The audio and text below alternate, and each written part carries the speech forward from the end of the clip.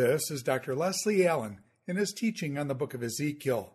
This is session number 14, Doom for Egypt, Ezekiel chapter 29, verse 1 through chapter 32, verse 32.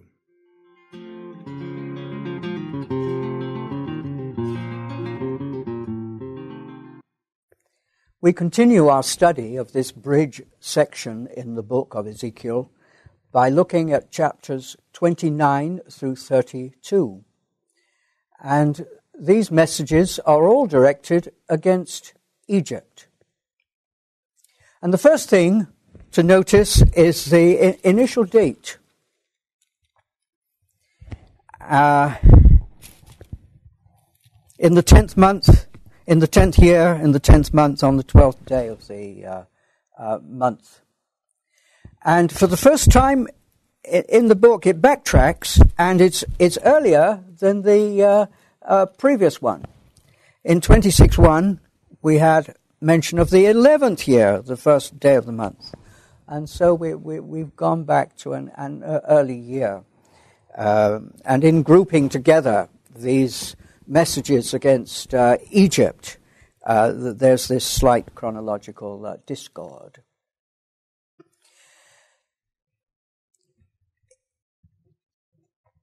This date, in 29:1, 10/12/10, refers to January 587, which was certainly before the fall of Judah's capital.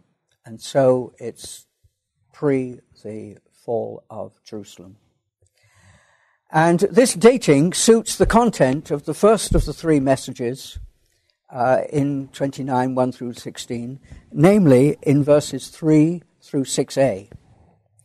And I can say here that the NIV seems to be right in making the start of a new message with the second half of verse 6, because you were a staff of reed to the house of Israel. This functions as an accusation for the next section, whereas the New RSV links it with the first half of verse 6.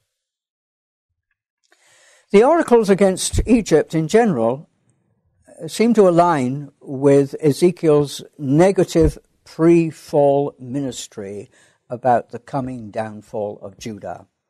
And we shall have to think through why that is. Well, because they're associated with Judah's hope of deliverance from Babylonian attack by the intervention of the Egyptian army. This was their great hope. And already you may remember back in chapter 17, verses 15 through 17, Ezekiel had spoken out against Zedekiah's negotiations with the Egyptian Pharaoh and forecast that no good would come of them. There's a fascinating text I've referred to in general before, but now we can actually look it up. It's in chapter 37 of Ezekiel and in verse 5. And it tells us that during the Babylonian siege of Jerusalem, the hoped-for Egyptian army appeared on the southern Judean borders. And, here at last, the Judean army was turning up. And so the Babylonians besieging Jerusalem left Jerusalem, in fact, for a while to cope with this campaign, a little campaign against Egypt, which evidently was very successful. And the Egyptians were repulsed, and the Babylonians came back to besieging Jerusalem. And so Judah's last hope was gone in that appeal to Egypt, which hadn't materialized with Egyptian success. And in fact, the second message in 6b through 9a is already aware of the failure of this counterattack from Egypt, Judah's ally, as we shall see. And so in principle, the messages against Egypt in chapters 29 to 32, all of them in fact, they do align with Ezekiel's pre-fall ministry.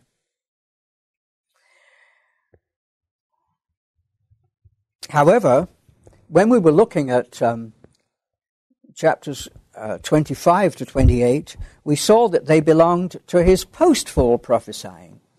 And that may seem strange, that now we've gone back, and the two halves of the foreign messages are put in that particular order: post 587, pre 587.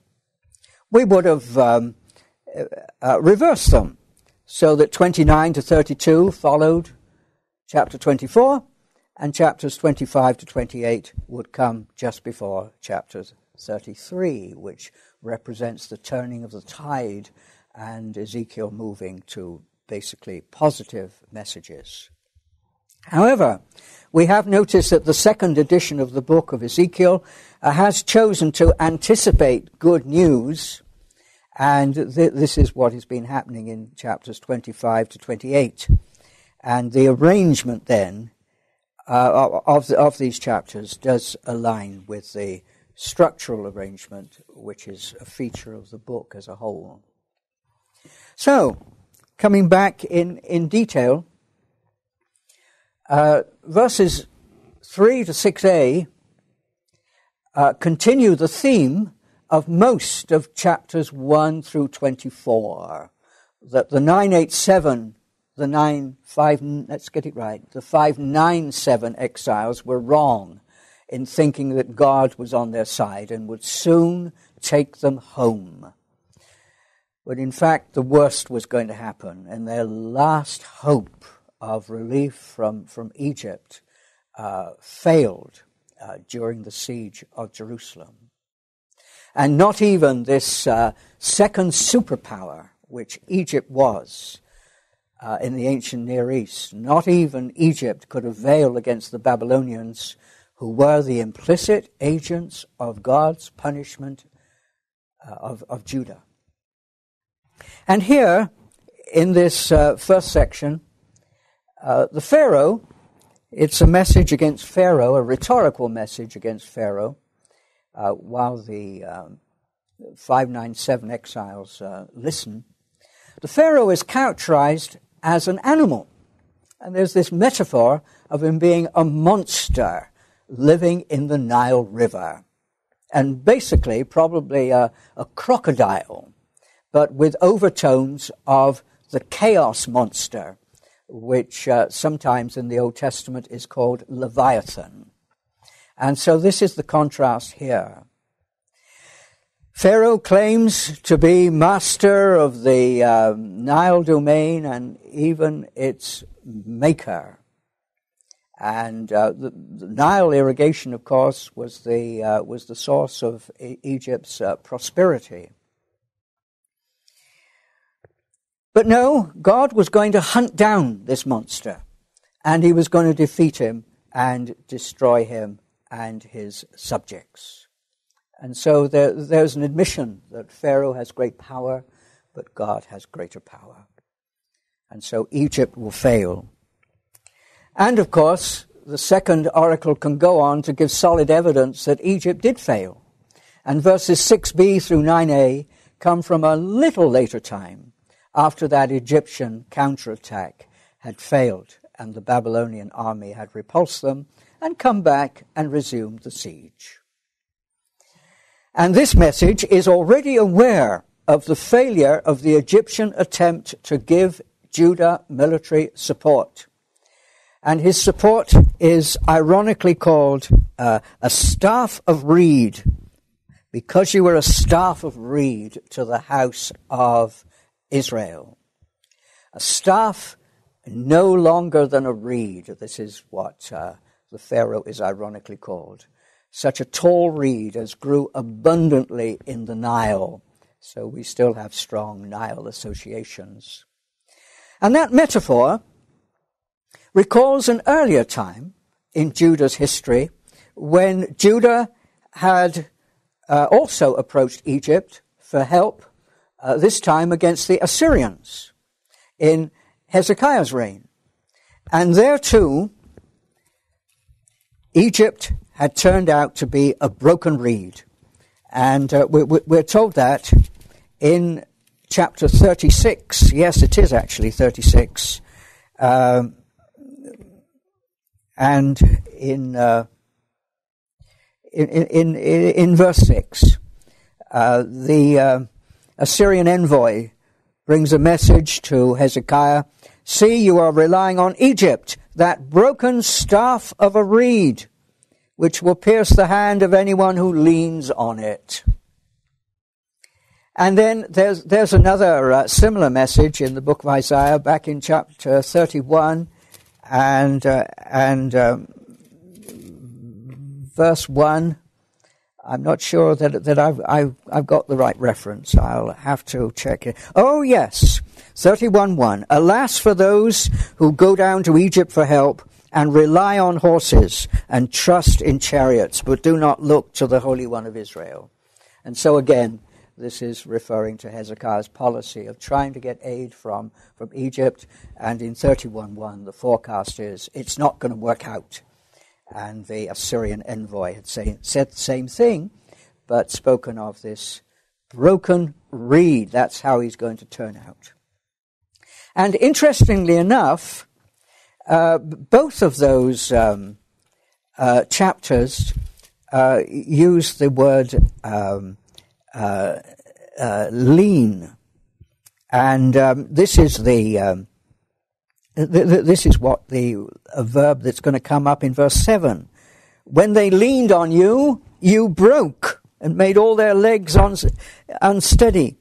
And back in 36:6, see, you are relying on Egypt. In the Hebrew, it's the same verb. You are leaning on Egypt, that broken reed. And then in 31, you rely on horses. You're relying on Egyptian horses. It's that same verb for leaning.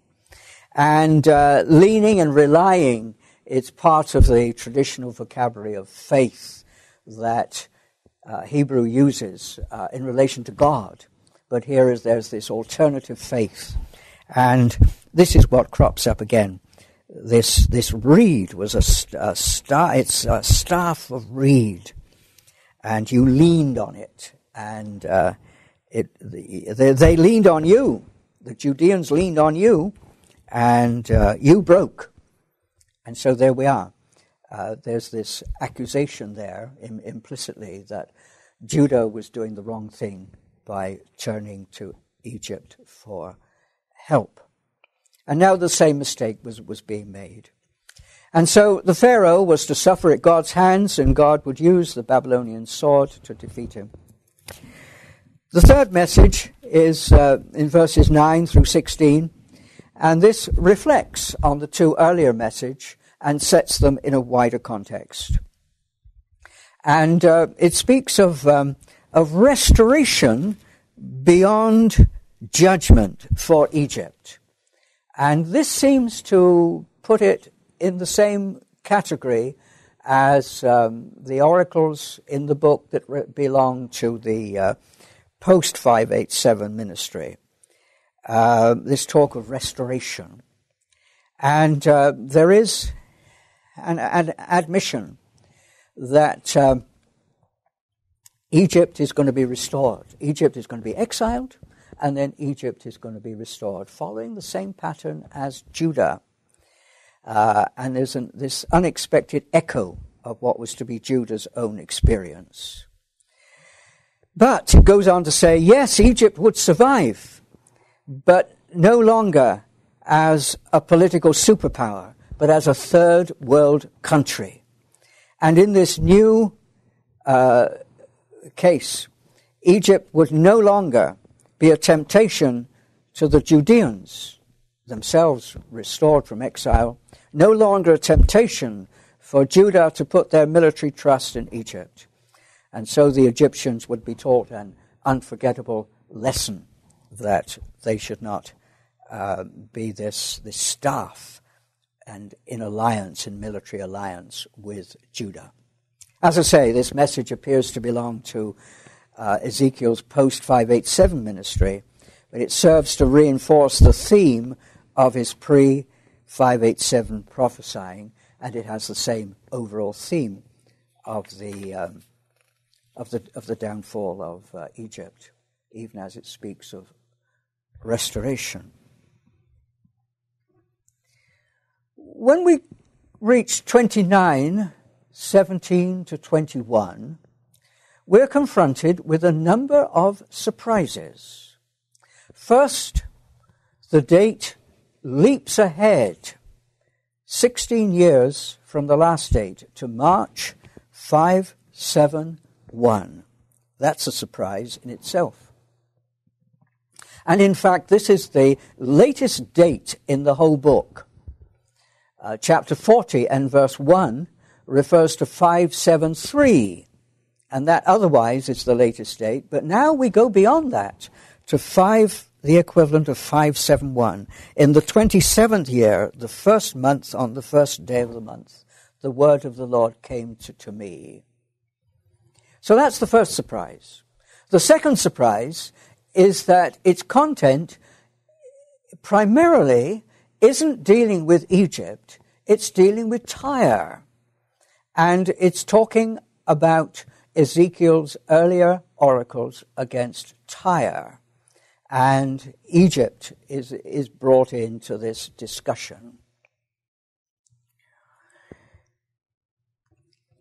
And in fact, as one reads through this message, it seems to reflect criticism of Ezekiel from the Judean exiles on the grounds that his messages of Tyre's destruction were not fulfilled in the literal way the prophet had described. Now, we said that Tyre was besieged. Josephus, the Jewish historian in Roman times, reports a tradition that siege, the Babylonian siege of Tyre, lasted a very long time, for 13 years, presumably from about 586 to 573. And then after so long a campaign, when the troops eventually gained control of the island, those Babylonian troops, they found Tyre's cupboard was bare. Its wealth had been used up over the years, or it had been moved to a safe place, as we might say, to a Swiss bank, and certainly away from Tyre. Now, this was very tragic for the Babylonian troops, because they depended on looting as part of their wages. And once they got onto the island, they found nothing there. So when they returned home, they complained bitterly. And the Judean exiles heard about this complaint, and they used it as a stick to beat Ezekiel with. And it really was quite serious, because it could be used as an argument that Ezekiel's prophecies about the future and return to the land and all that good stuff, that would never happen either. And so could you depend on Ezekiel? He'd spoken earlier of false prophets. Well, he's a false prophet himself. And the basis of that accusation is that Ezekiel has spoken of looting. The Babylonians would loot Tyre when they conquered it, and we'll look back at those references. But if we think of what the fate of Tyre was conquered, and there's a Babylonian list of royal hostages dated about 570 that includes the king of Tyre among those royal hostages. And so he was certainly deported, like King Jehoiakim of Judah before him. And then we also know from Babylonian records about 564, the reigning king of Tyre was replaced by a Babylonian high commissioner. And so Babylon gained complete control of Tyre. and ruled it eventually as a province, as a Babylonian province with their own officials in charge. But the problem was, Ezekiel had mentioned looting in chapter 26 and verse 5. It shall become plunder for the nations, those foreign contingents who made up the Babylonian army. And then in 26:12, they will plunder your riches and loot your merchandise. There was nothing there. Nothing there. And so Ezekiel was wrong. Was he a false prophet? His critics said so. Well, says the new message here, the Babylonian army will get their perks from Egypt instead as a consolation prize. And indeed, Nebuchadnezzar did invade Egypt in 568, and the campaign may already have been in the air in 571. But was Ezekiel a false prophet? What he'd said didn't literally come true. And perhaps we can surmise that rhetorical embellishment can play a part in a prophetic message to lend emotional support to that message, to its general theme. And as a parallel, perhaps we can compare Jeremiah 50 through 51, long pair of messages against Babylon. Babylon is going to be destroyed. Well, in actual fact, in 539, Cyrus's army quietly took over the city and were welcomed by its citizens, who were fed up by their present ruler. But Babylon certainly lost its imperial power with Cyrus's takeover. And so, in a very real way, those oracles were true, but with the rhetorical embellishment, as it turned out, because the destruction never happened, only a peaceful takeover. And this message, it just admits that the looting didn't happen, and that the disgruntled army would get an alternative opportunity. There are two messages here, a public one in 15 to 20 and a private one to Ezekiel in verse 21. And that private message in verse 21 is a pastoral reassurance to the prophet that expresses God's concern for Ezekiel in his embarrassment. On that day I will cause a horn to sprout up for the house of Israel, and I will open your lips among them, then they shall know that I am the Lord. The horn speaks of prosperity and honor for the house of Israel. Those positive messages are going to come true, and also in your prophetic ministry, I'm going to open your lips. And this doesn't seem here to be a reference to that, the ending of that old symbolic action, but it refers to the confidence that God would enable the prophet to have. Through the fulfillment of his messages, he can trust God that those positive messages are going to be fulfilled. But God's destructive work against Egypt through the Babylonians was the precursor of salvation for his people. The exiles would eventually be restored and be rehabilitated.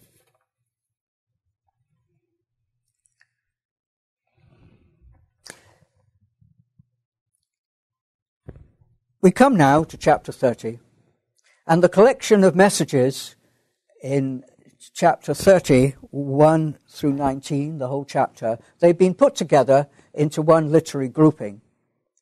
And it's reasonable to suppose that we return now to the earlier period of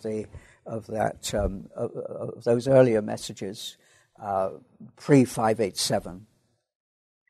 And the implicit lesson is that the exiles' hopes that Egypt would decisively drive the Babylonian army away from besieged Jerusalem would not materialize. We come back to that theme again. Instead, this day of the Lord would overwhelm Egypt. And we have use of that prophetic theme of the day of the Lord. Wail, alas for the day, 31:2. Verse 3, for a day is near, the day of the Lord is near. It will be a day of clouds, a time of doom. A sword shall come upon Egypt. And this is picking up and using a prophetic motif which often occurs in, or at least sometimes occurs in oracles of judgment against Judah and against the northern kingdom. But in this case, it's transferred, and Egypt is going to be the victim of that day of the Lord when Yahweh intervenes in a hostile way. And in chapter 7, we may remember that Ezekiel picked up that theme of the day of the Lord and applied it against Judah. And now it's redirected against Egypt. And so from Judah's point of view, it's going to be going to endorse the judgment of both Egypt and Judah. Egypt's allied troops are listed in verse 5, including Judean mercenaries, which is interesting. There was a settlement right in the south of Egypt called Elephantine, and it was at the southern border, and it was a military fortress defending from attack from the south. And it was largely made up of Jewish mercenaries, and we have preserved correspondence from Elephantine to Jerusalem and to Persia in the post-exilic period. And here now there were Judean mercenaries, evidently. And this comes out more clearly in the NIV in verse 5, which speak of the people of the covenant land as among the mercenary troops that Egypt had. Verses 10 to 12 are a second message of judgment that serves to explain the sword. A sword is mentioned in verse 4. A sword shall come upon Egypt. And this is now explained at greater length. It's explained in historical terms as Nebuchadnezzar. I will put a hand to the hordes of Egypt, verse 10, by the hand of King Nebuchadnezzar of Babylon, he and his people with them, the most terrible of the nations. Because it wasn't only Babylonian troops, the Babylonians too had their allies, their imperial allies, vassal troops from the various nations that made up the Babylonian Empire. And then verses 13 through 19 enumerate one by one the Egyptian cities that would suffer and be overwhelmed. And these messages express emotional vehemence to induce the exiles to accept an unwelcome truth. Egypt would prove to be no good friend of Judah. The message in 30 verses 20 through 26 has its own date. The 11th year, the first month, the 7th year of the month. And that is 2 months later than the initial date in 29:1. And time has moved on. And it's now March 587. And we're still in siege time. But there's been an important development, which we've already spoken of in an earlier oracle, that now, in fact, the Babylonians had driven back the Egyptian army that had come to Jerusalem's aid. So now the siege would be resumed. And so here again, the exiles' last hopes had been dashed. And the news is given a theological interpretation in God's private message to Ezekiel in verse 21. Mortal, I have broken the arm of Pharaoh, king of Egypt. It has not been bound up for healing or wrapped with a bandage so that it may become strong to wield the sword. And so there's this strong and effective repulsing of the Egyptian attempt to lift the Babylonian siege. God had decisively broken Pharaoh's arm, as it were, beyond mending, so that he was unable to fight. And this news warrants a public message which is set out in verses 22 to 26, that in the future lay another attack from the Babylonians against Egypt, a double attack in verse 22. I am against Pharaoh, king of Egypt. I will break his arms, both the strong arm and the one that was broken, and I will make the sword fall from his hand. That's a difficult sentiment to understand, and the suggestion has been made, and it seems quite plausible, that there's mention here of two campaigns against Egypt, one from the land and one from the sea, and in both cases they would be victorious and break again Pharaoh's broken arm, but then also defeat not only his land forces but also Pharaoh's sea fleet. And Nebuchadnezzar was going to be God's swordsman, it goes on to say. The king of Babylon is going to wield God's sword. And so Nebuchadnezzar did campaign against Egypt in 568, but it doesn't seem to have been a very strong campaign. It doesn't seem to have resulted in invasion of Egypt, for instance. And so it doesn't seem to fit this message here or the previous ones that spoke of Nebuchadnezzar's defeat of Egypt. And it may be that Ezekiel had an intuition, a foreboding concerning the Persian king Cambyses, who brutally conquered Egypt in 525 BC. But anyway, his messages in this chapter represent a loud, repeated no to the hopes of his fellow exiles. There could be no quick solution to their problems, no easy exit from them, such as Egyptian military support might have provided. God's will did not lie in that direction. We come to chapter 31, and now there is a new date. The 11th year, the 3rd month, on the 1st day of the month.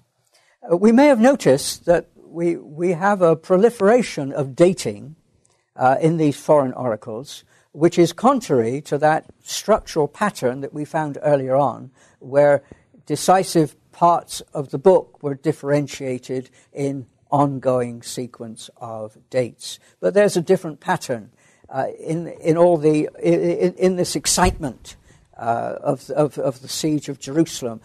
Egypt is very much in people's minds, and Ezekiel is giving a whole series of messages to do with the siege. And so there's this different practice here of giving quite a number. And this is 2 months further on from the date of 3020. We've now reached May 587, and this is still siege time. We have 3 smaller but closely related messages grouped together here in 31 in verses 1 to 18. It's verses 2 to 9, 10 to 14, and then 15 to 18. Now, I have a problem in verse 3. It says, consider Assyria, a cedar of Lebanon, and talking about Assyria, and talking about Assyria falling, and then contrasting it with Egypt. Well, is that right? A number of commentators are a bit unhappy about a mention of Assyria here, and would prefer a reference to a very similar Hebrew word, which refers to a huge tree along with a cedar of Lebanon.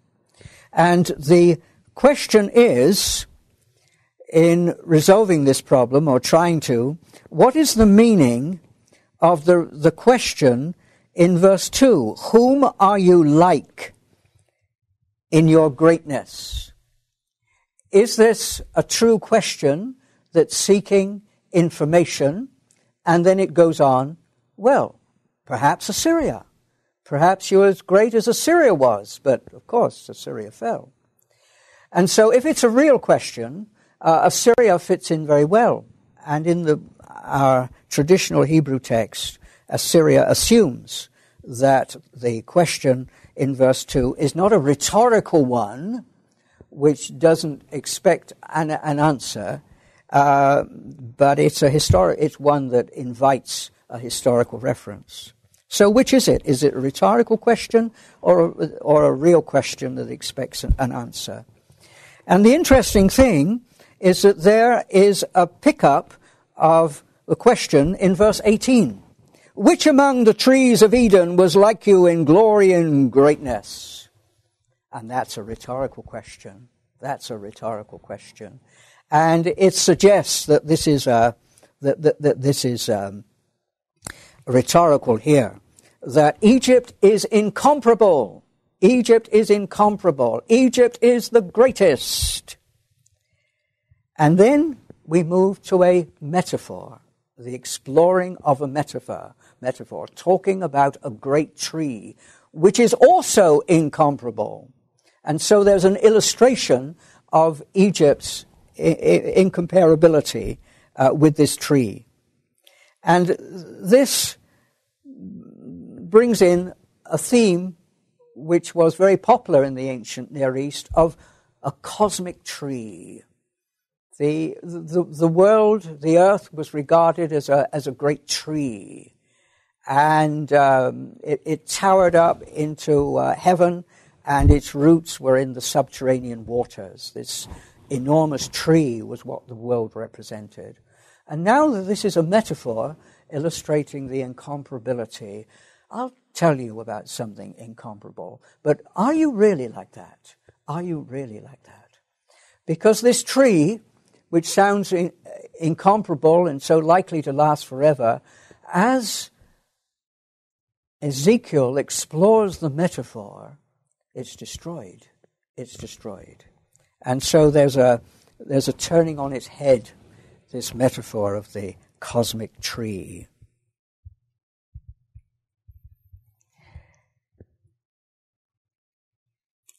And there is a mention as we go through this of a vital factor in verse 8.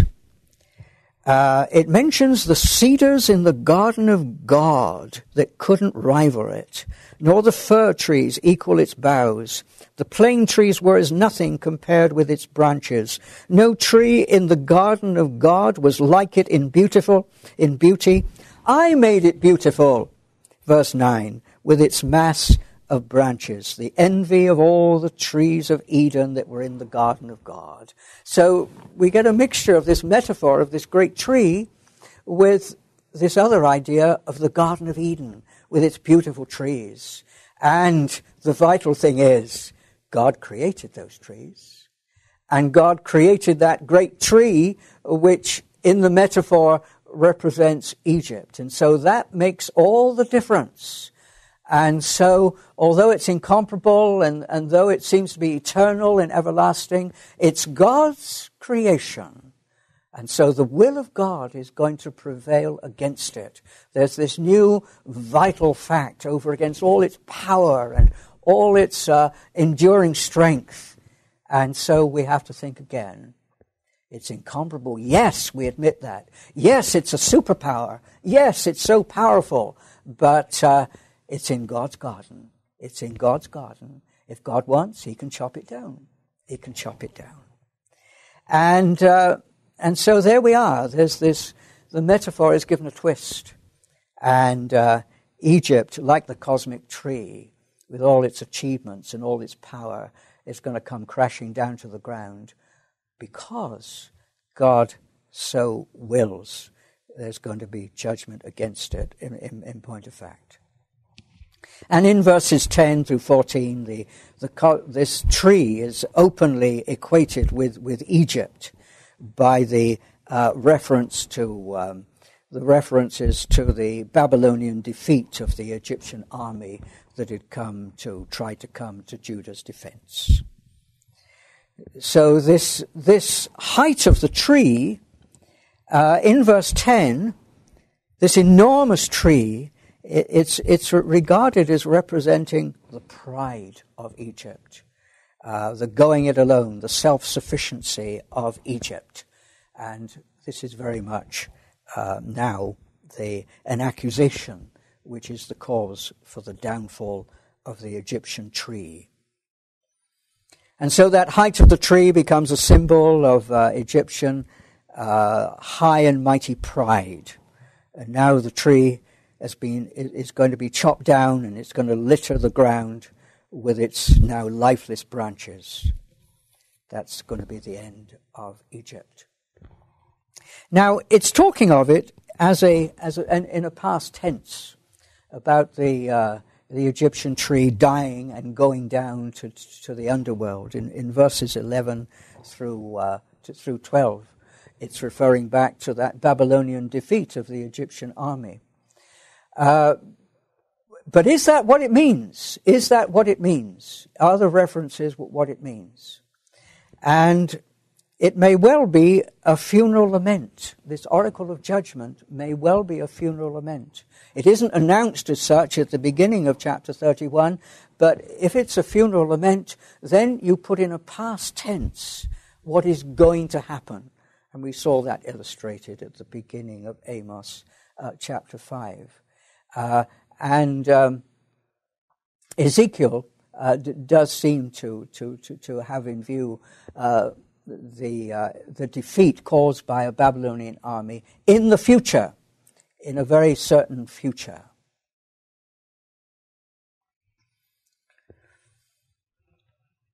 And what makes one think like that is that there seems to be an envisioning of Egyptian exile. And that certainly didn't fit what the Babylonians were able to do in their attack on Egypt in 582. This is a much more forceful campaign here. But the end of verse 11, I have cast it out. I have cast it out. It seems to refer to an exile of Egypt. And so this seems to be looking forward, beyond 582, in fact, which didn't do that. And certainly in 15 to 18, we have a funeral lament evoked in the language of this third message, 15 to 18. God orders mourning rituals for the dead Egypt. And past national powers are already down there, languishing in the underworld. And we're told that they're gratified that their powerful survivor has been toppled at last. Egypt has joined them. And then verse 18 refers to the direct address of verse 2, addressing the Pharaoh, referring to Pharaoh with his army, and it closes with a plain third-person interpretation. This is Pharaoh and all his horde, says the Lord. And basically, Ezekiel is still coping with the optimism of his fellow prisoners of war. They were still hoping for the Babylonian threat to Jerusalem to go away. They were pinning those hopes on Egypt. And the prophet admits that there were good grounds for the optimism. Egypt was indeed a military power to reckon with. And yet the exiles had reckoned without God. The exiles had reckoned without God's purposes, punitive purposes that used Nebuchadnezzar as his agent and removed all obstacles that stood in the way. The Pharaoh, with his incomparable power, would finally meet his match in the one who had the power of life and death, God himself. Chapter 32 is the closing chapter of these foreign messages, and it still needs to deal with Egypt. And verses 1 through 16 is a grouping of shorter messages, 4 shorter messages, 3 to 8, 9 to 10, 11 to 14, 15 to 16, all directed still against Egypt. And they're called, collectively, a lamentation. We do have this formal designation in verse 2, raise a lamentation against Pharaoh, king of Egypt, and say to him as follows. And in verse 16 at the end, we also have reference to a lamentation. This is a lamentation, it shall be chanted. The women of the nations shall chant it. Over Egypt and all its hordes they shall chant it, says the Lord. So here we have this lamentation, which actually, of course, is an oracle of judgment. And in the course of the message, it reads actually more like a plain oracle of judgment, but in verses 7 and 8, it calls for mourning. In the sky, the sky should mourn for Egypt. Verse 8, all the shining lights of the heavens I will darken above you and put darkness in your land. And then it goes on to say in the first part of 9, I will trouble the hearts of many peoples. And this too is mourning on behalf of the great nation of Egypt. But apart from that, it's mainly a plain oracle of judgment. But there's a new date at the beginning of chapter 32, and this is March 585. And Jerusalem had fallen by now. 587 was over. Jerusalem had fallen, and the prisoners of war must have been informed of that fact by now. Yet, in substance, verses 1 to 6 read like a reissue of 29, 3 to 6, which were designed to counter hopes that Egypt would come to Jerusalem's rescue. And you get the impression that even after the fall of Jerusalem, there were some prisoners of war who said, we hope that Egypt won't tolerate the Babylonians' control of Palestine and Syria. We hope that they will mount a massive counterattack. And so if that's true, then even though the siege was over and Jerusalem had fallen, they were still pinning their hopes that Egypt might intervene at this very, very last stage. We don't know. The message begins in verse 2 by referring to the Pharaoh as a lion, king of the international jungle. Yes, a power to reckon with. But then it develops a second comparison, a crocodile in the Nile, but a crocodile larger than life. It's the chaos monster again. And this combination, crocodile, chaos monster, was one we had in an earlier oracle against Egypt.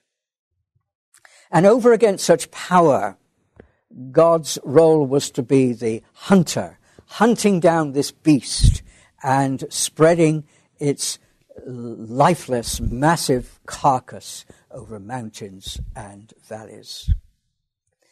The message identifies God's hunting of the Egyptian monster with an attack by Nebuchadnezzar on Egypt. He's going to be God's agent. The text is looking forward to a further attack on Egypt, a devastating attack. And then in verse 17, we come to this next oracle, 17 to 32, bringing us to the end of the Egyptian messages and the end of the messages against the foreign nations. And this is a judgment oracle against Egypt's military power. No months applied here. It's in the 12th year,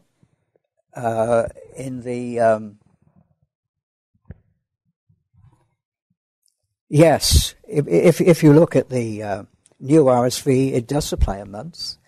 In the 12th year, in the first month, on the 15th day of the month, but there's a footnote. The Hebrew text doesn't have a reference to the month, and it's imported from the Septuagint. And that's probably an easier reading. That's a scribal revision, which is very nice, but it doesn't. It's not part of the original text. In fact.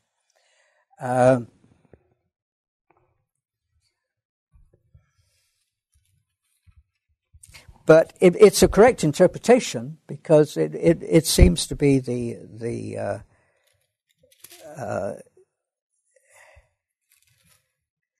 in 32 in 32 verse 1, the 12th year and the 12th month, and here in the 12th year in the first month. Well, going way back, I don't know why the Septuagint should have done that. But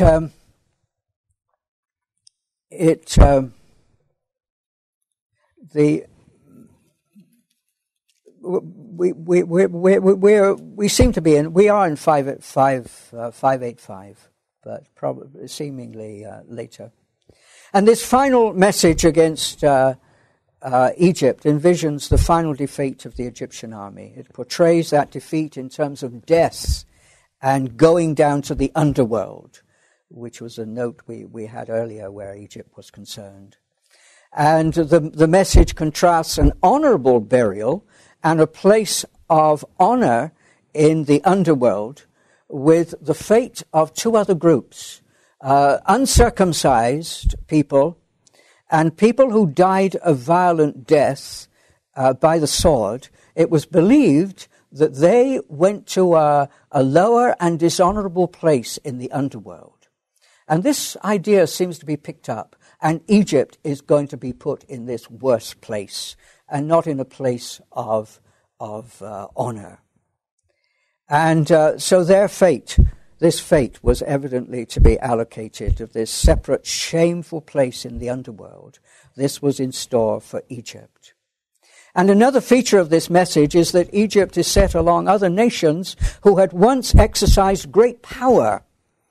And there's a list of them enumerated.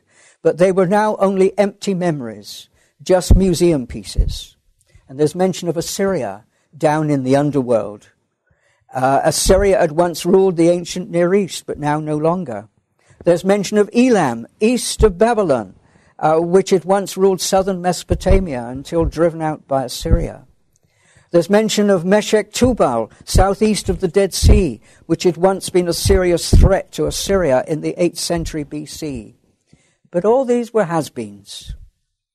All these were now of military importance only to the historian, like France under Napoleon or Germany under Hitler.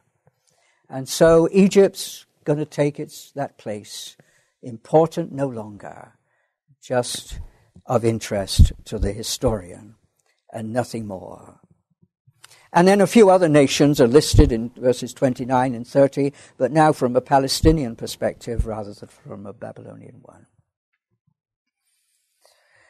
Glancing back over those foreign messages, we need to notice an increasing preoccupation with death and the underworld. It's been cropping up over and over again in 26, to 28, 31, and finally reiterated loud and long in chapter 32. And there's this morbid preoccupation with the fate of the foreign nations as involving the underworld. And this morbid preoccupation has an important structural role in the book because it aligns with the general tenor of Ezekiel's negative messages for Judah. Judah in exile, going through a death-like experience even now. This negativity, it comes to a head in this speaking of death and the underworld. And it's important that it's stressed now because we're going to be moving on, and we're going to be moving on to a preoccupation with life, Life and living is going to be a key word from chapters 33 onwards. And so we have this polarization of death and life. And now life is going to take over from all that talk of death we've had implied or expressed in those earlier chapters. Next time, we should be studying chapter 33.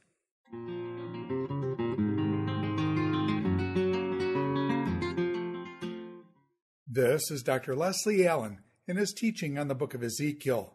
This is session number 14, Doom for Egypt, Ezekiel chapter 29, verse 1 through chapter 32, verse 32.